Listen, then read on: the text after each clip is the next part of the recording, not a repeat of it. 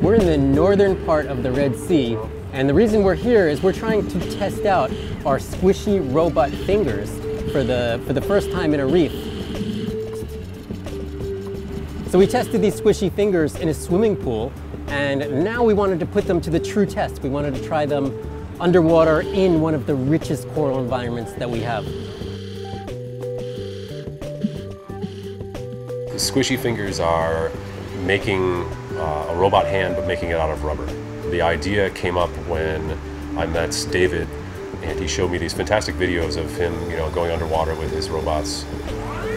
But the hands that he was using were meant for oil exploration, and so they were basically just destroying everything that they touched. And so I said, well, we can make squishy fingers.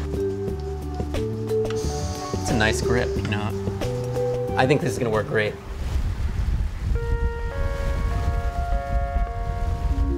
This area here is one of the richest coral environments that we have.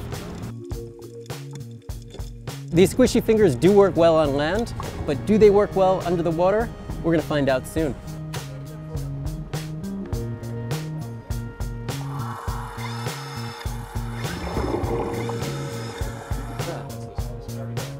If we can grab that, that'll be interesting because it looks very fragile. Oh, nice, nice. Oh, yeah. I'd do it. Grab it. You're in there. He's in. He's squishy robot fingers. Oh. Yes. Well done. Yeah. Yes. DNA done.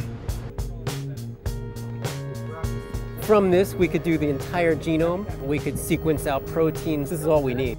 It's super exciting. I mean, we're basically in the first steps, but you could just see the amount of potential that they have.